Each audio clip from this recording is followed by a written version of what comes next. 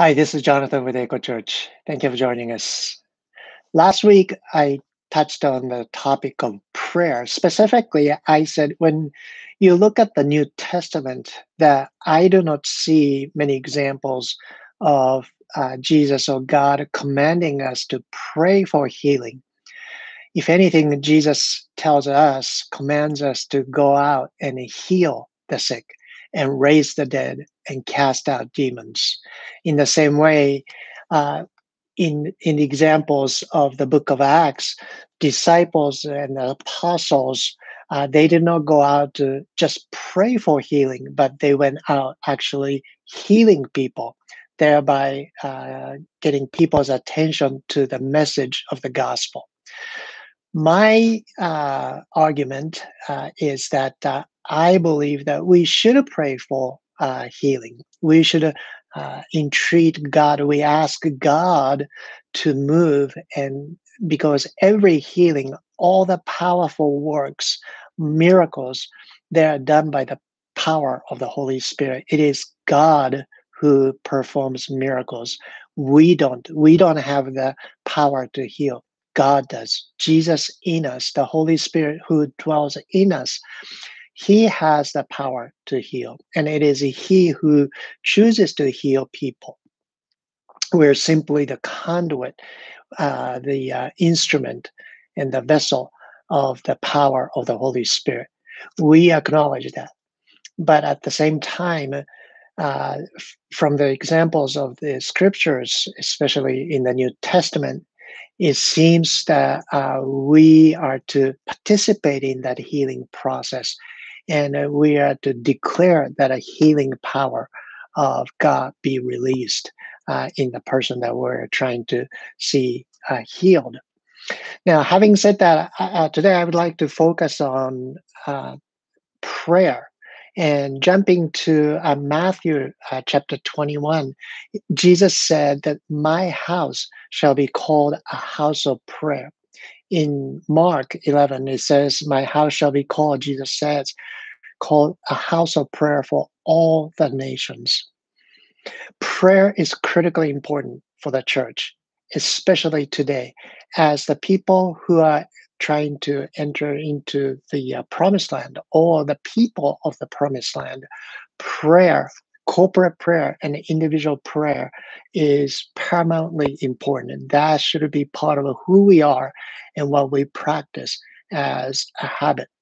Jesus said, his house, in other words, the church, the assembly of believers in Jesus Christ, my house, his house, shall be called a house of prayer for all the nations. It is available to anyone who believes in Jesus Christ, and it is for all the nations, all the peoples. If we do not pray, who else can pray to God, knowing who God is? We have the privilege and the responsibility of prayer. And prayer is not only a conversation with God, that's fellowship, that's communion. It is also a way of fighting, fighting for righteousness, fighting for truth, fighting with love, and fighting for other people. And so today I would like to look at quickly James chapter 5 and First Peter chapter 2.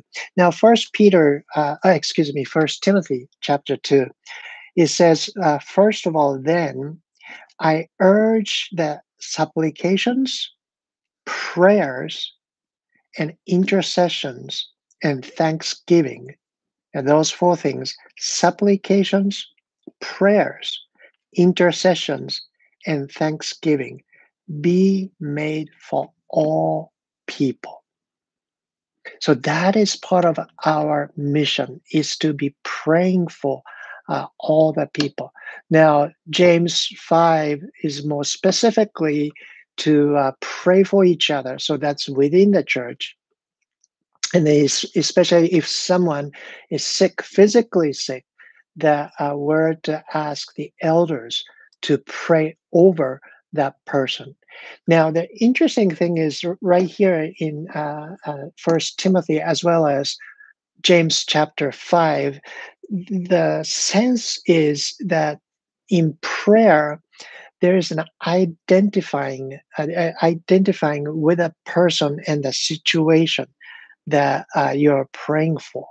In other words, there is love there, that you care for this person that you are praying for. You are identifying with that person in that situation, that you are feeling their sorrow or the pains or anguish or fear or whatever that they may be feeling that you are praying for them about, that you are identifying with them, walking with them, instead of just praying for someone out there that you don't care or that you have no sense of connection. Your prayer just brings much closer to that person. Another thing about prayer that is very effective is that in praying that you are trusting God, that you are drawing near to God, that actually prayer is an expression of your love for God. And the more you pray, the more you are expressing your trust and your faith and your love for God. And lastly, a prayer, particularly an effective prayer, is very confident. Confidence of a child approaching their parents.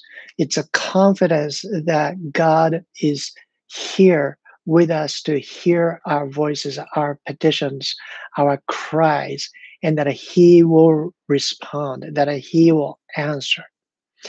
When these three elements are present, our prayers become absolutely powerful weapon in the spiritual realm, powerful tools to see things change in the physical realm, identifying with the situation and the person, and it is drawing closer to God and confidence, childlike confidence in His response.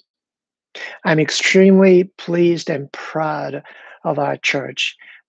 Last week, we gathered together on Zoom to pray for a member of the church, and there was that these three elements that I saw. That people who are praying were identifying with this individual for whom we're praying, and we saw the closeness of their hearts to God, and that they're allowing God's love to permeate their prayer.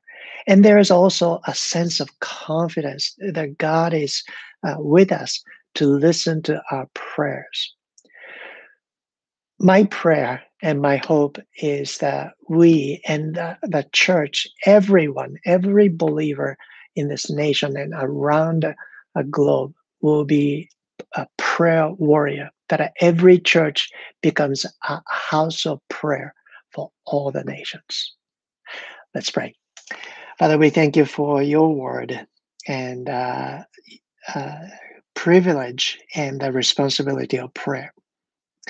I ask that this season that you will teach us to pray as disciples asked Jesus to pray, how to pray. For we pray in Jesus' name. Amen. Thank you for joining us and see you next week.